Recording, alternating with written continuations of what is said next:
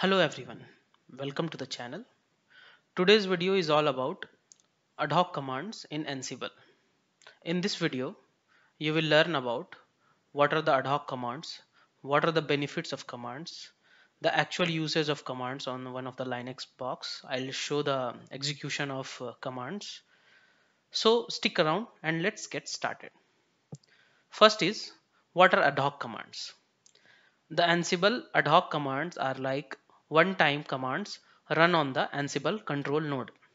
As you already know, Ansible is known for its powerful playbooks that automate complex configuration.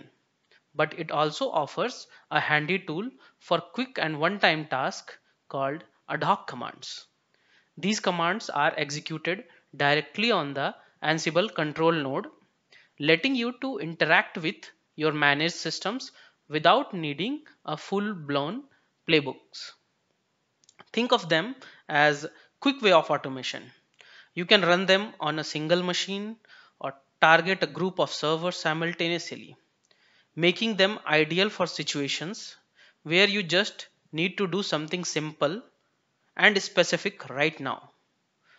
Let's see the example like imagine you need to restart a web server on a few machines, or like if you want to check a specific service is running on all the database servers, or need to restart a service, check the uptime on a few machines, copy a configuration file. So Ansible playbooks are great for complex configurations, but for these one-time tasks there is a faster way called ad hoc commands. Ansible ad hoc commands are simple built-in commands you can use on the fly to tackle quick automation needs without needing a full-fledged playbook. They let you interact with your systems directly from the Ansible control node. Actually, ad hoc commands are fantastic for testing out automation logic before building a full playbook. Like, want to see how a specific module or argument works with your system? Just fire the ad hoc command and test it out. This helps you refine your automation approach before investing time in a complex playbook itself. The next is what is the benefit of ad hoc commands? The first one is speed and ease of use. Actually, ad hoc commands require very minimal setup and can be executed with a single command line. This is ideal for one-off tasks or situations where you need a fast response. The second one is simple task made automatic. Automating even simple task or the basic task saves times and reduces error. Ad hoc command lets you automate simple tasks like, as I mentioned previously, restarting services, checking system info, copying files, installing some softwares on multiple servers at a time can be achieved using the ad hoc commands. Third one is parallel executions. Manage multiple systems efficiently. Ansible can run ad hoc commands on a group of servers simultaneously, saving you significant time compared to manually performing those tasks on each machines. Testing and development. Using ad hoc commands as a testing ground for your automation, like suppose you want to build some complex playbook, but before writing a playbook you want to test a modules arguments on a target system, you can test that using the ad hoc commands before writing the actual automation logic in playbooks. Flexibility. Ad hoc commands offer a wide range of possibilities.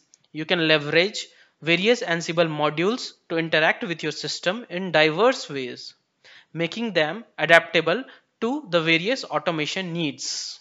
So these are the benefits of ad hoc commands and very helpful in day-to-day life, engineer or a DevOps engineer, and also for the system administrator for infra related team or work. Let's go ahead with the ad hoc commands using practical on EC2 machines. You can see I have logged into one of the EC2 Linux box. I have created a one inventory file. I'll show you cat hosts. If you can see, I have given a group name web server and mentioned as a local host. Another group name I have mentioned it as a database. I have created another EC2 machine with this private IP. Okay, I have combined both localhost and so this is the third group. Okay, So this is our inventory file. Now let's fire some ad hoc commands one by one. So the first command is ping command. Let's use Ansible all -m ping. If you see, it did not work. Using the all in the command line is saying that it does not match anything with all. Okay, let's give the next command as localhost. Replace the all with localhost. Now you can see it is able to use the ping module. -m is the module. Ping module, it is able to ping the local host and it is giving the output ping pong. Okay. Now let's see why the all did not work. See, all is a group name. Okay. If you are giving all, that means it is checking the inventory host file and it is trying to execute it against all the servers. But since I have not given any inventory file, let's give the inventory file -i host. Then you have to give all or whatever group name like web server, database server, combined, anything you can give. Now if you fire the all command, all with -m module ping command, it will trigger against all the servers which is mentioned inside the host inventory. I can see it has triggered for the local host, given the output ping pong. It has pinged the another server also, and now so this command now worked. Okay, this is the first command. So next command is uptime command. So next command will be like Ansible localhost. Okay, since I am testing all the commands in my local box, so I have mentioned localhost. Okay, last time if you remember, I had given m ping, right? But this time instead of giving module, I am going to give a. A means argument, means we are going to run it in the default shell. Uptime is the shell command. Okay, let's fire this. You can see it is giving me the output that localhost changed. This is up from 283 days and load average this. Okay, so this is how it works. Similarly, for getting the uptime for all the servers, you can give -i hosts all, or you can give database. Database is my local host and give -a uptime. Database is D capital. You can see now it worked. Previously I had given D small database. It says no match found. Next database I have given it as a D capital. So as soon as I have given that group name, it worked and it has given me the output. Okay. Next command is let's try out the copy command. Okay. For that I have created one sample file, sample.txt. Okay, on the local box itself, and command will be Ansible. If you want to copy inside the local host itself, or let's use the inventory so that you will get the better understanding. Web server belongs to local host itself. -m module, you can give copy or Ansible dot built-in dot copy. Okay, and whatever the argument goes to, like source equal to, you have to give the source of this file, and then you have to give the destination, like where you want to copy. So temp, I have created one demo folder, and let's fire this command. So command is Ansible -i inventory. What is the group name where we want to perform this task? This is a module name, ansible.builtin.copy. -a is for argument. Then source, where is my source file? This is my source file, and where is the destination? Press enter. You can see it has copied a file to the destination. You can check. Same file it has copied there. So this is how the copy command works. Another important point to note here is you don't have to give this complete Ansible built-in dot copy. You can just give the copy module and it will work. Let's see if it works or not. Remove the previous copied file from the destination. Okay, and let's do the copy again, only with copy word. Remove this built-in, trigger it.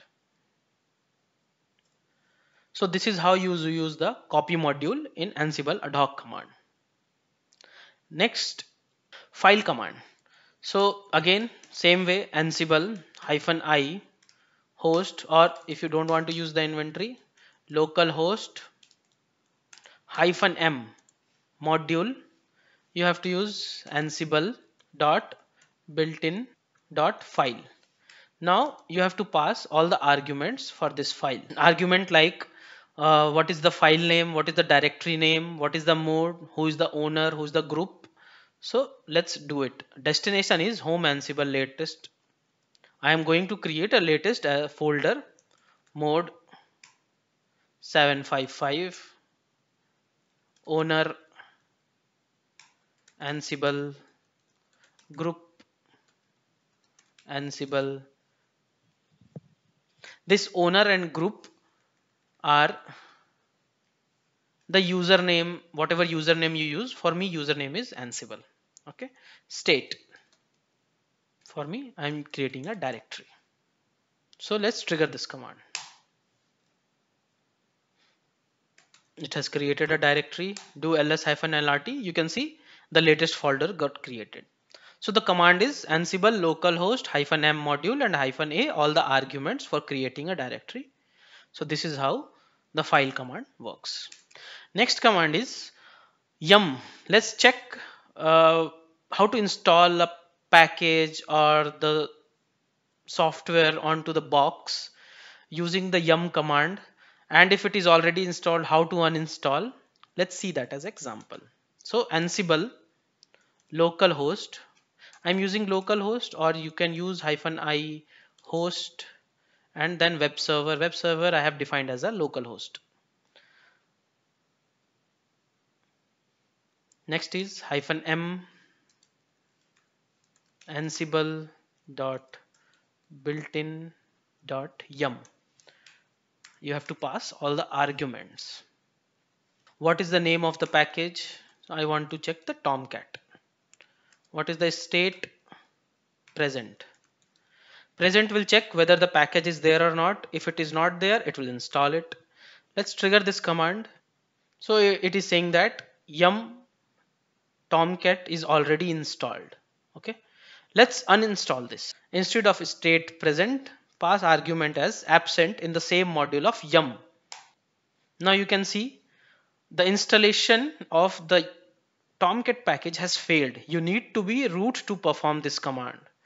So there is another parameter which you have to pass into the same command line, -become. What become will do is it will log into the web server host and it will switch to the root or sudo and it will execute. So for installation of yum or for service stop start, you need to become a root. So let's fire with the become and see what it happens. You can see it has uninstalled Tomcat from the server. This is how the Ansible Adhoc command for yum.